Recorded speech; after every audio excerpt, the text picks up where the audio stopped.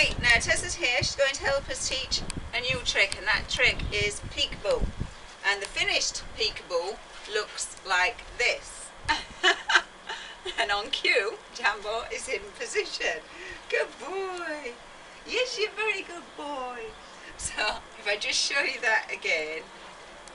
Jambo, Peekaboo.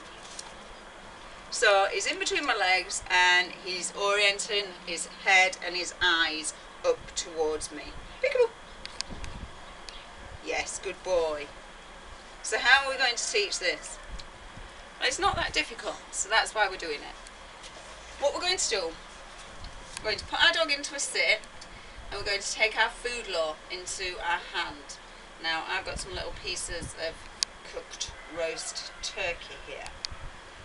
I'm going to stand directly in front of Tessa to make it sort of really easy for her, so that she's literally just coming forward. Tessa, come.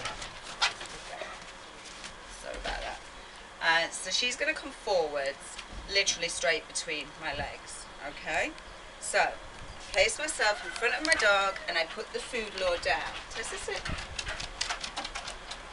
And we literally just lure her through. She follows the food. Yes.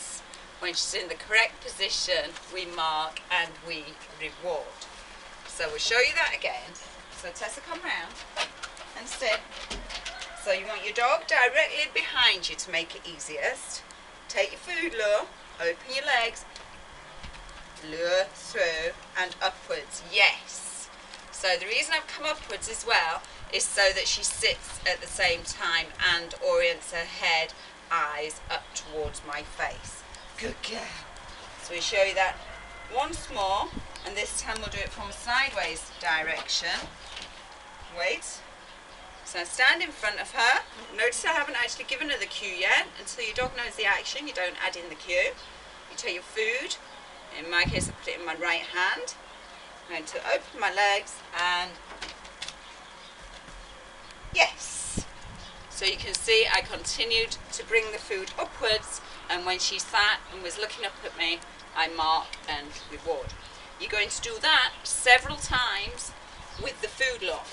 And once your dog's coming through confidently and quickly and sitting and looking up at you, then and only then are you going to try it without that food law. So, pretend we've done it lots and lots of times now. So we'll try it without the food law. I'm going to act as though I've still got it. She's come through anyway. Cool. Yes. So I did exactly the same action as if I had the food. Okay, so that's worth remembering. My hand comes up in the same way. Good girl. We'll do another one. So, sorry, no food. Okay, Tessa.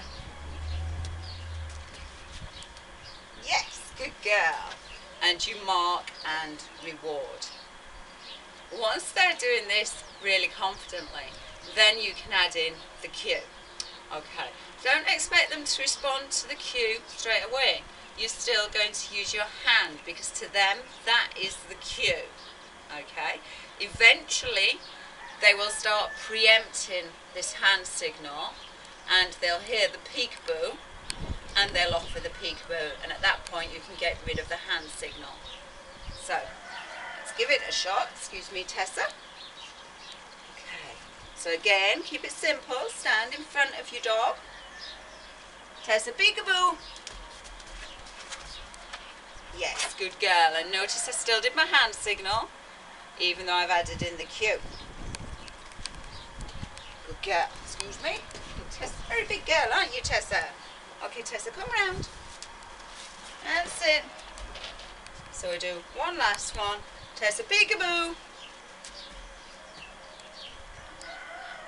Yes, good girl. And I kept it there, again, with the slight hand signal, so that she gets used to the idea of the fact that peekaboo means the same as coming through with this hand. So, try it once without the hand signal and see what we get. Tessa, peekaboo. Hello. Good girl. That's very nice. I just got your head. Are you still standing up? Okay, through. Peekaboo through. Hoppa. Yes, good girl. as you can see, Tess has more or less got that there, and it won't be long till I can just use the peekaboo without the hand signal. Good girl. And she did look very cute. So good luck with that. And that's Peekaboo.